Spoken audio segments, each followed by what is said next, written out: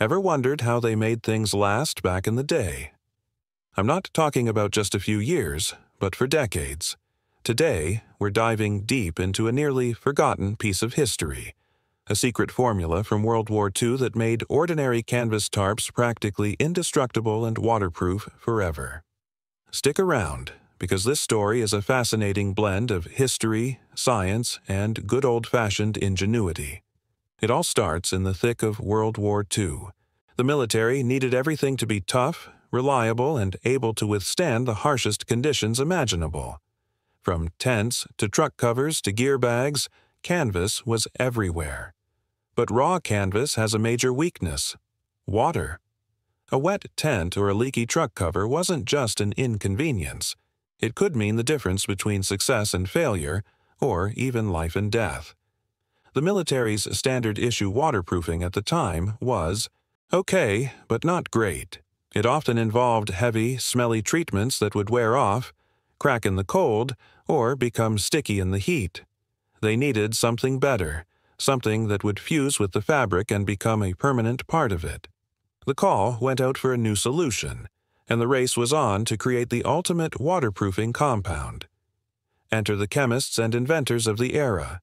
They began experimenting with all sorts of materials. Waxes were a natural starting point.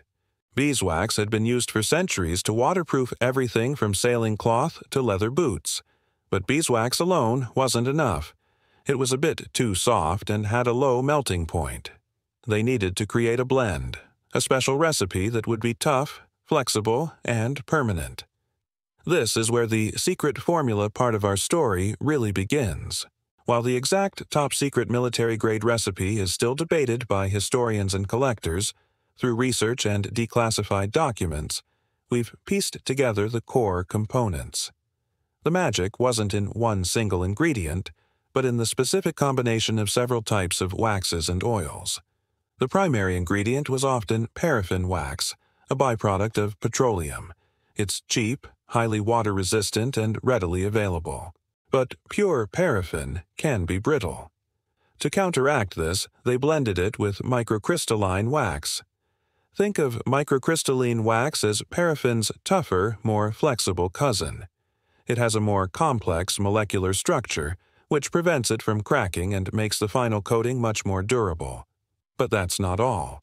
To create a truly legendary formula, they needed one more key element: natural oils and resins. Ingredients like linseed oil, tung oil, and even pine resin were mixed into the hot wax. These weren't just fillers.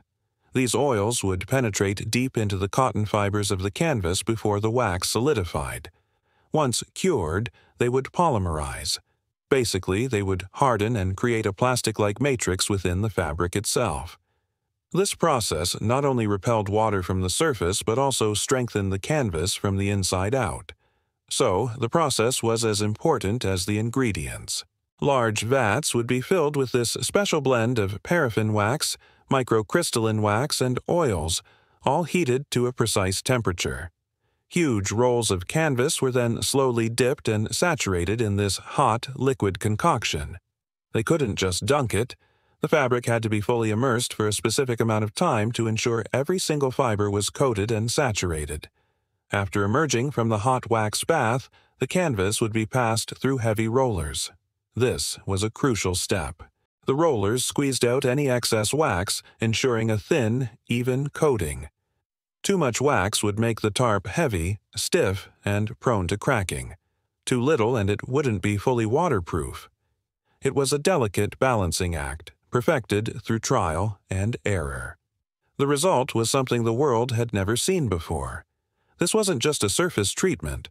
The wax and oils had become an integral part of the fabric. The new material, often called waxed canvas, was incredibly tough.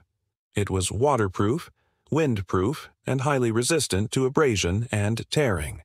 Soldiers in the field reported that their waxed canvas gear could withstand years of abuse in the jungles of the Pacific and the frozen forests of Europe. Tents stayed dry in torrential downpours, and supplies transported under waxed canvas covers arrived clean and protected. After the war, this technology didn't just disappear. The surplus market was flooded with this amazing material. Farmers, tradesmen, and outdoorsmen quickly discovered the incredible durability of waxed canvas. It became the go-to material for everything from tool bags to rugged outdoor jackets. The formula was so effective that many of these original WWII-era tarps and bags are still around today, some of them still waterproof after more than 70 years. Can you imagine a modern product lasting that long? This legacy inspired a whole new generation of manufacturers. Companies like Filson and Barber built their entire reputations on creating high-quality waxed canvas and cotton goods for sportsmen and workers. They adapted and refined the original concept, creating their own signature wax blends. The core principle, however, remained the same. Infuse natural fabrics with a blend of waxes and oils to create something that's both beautiful and unbelievably durable. So, what's so special about this old-school technology in our modern age of high-tech synthetic fabrics? Well, waxed canvas has a character that materials like nylon or Gore-Tex just can't match. As it ages, it develops a unique patina.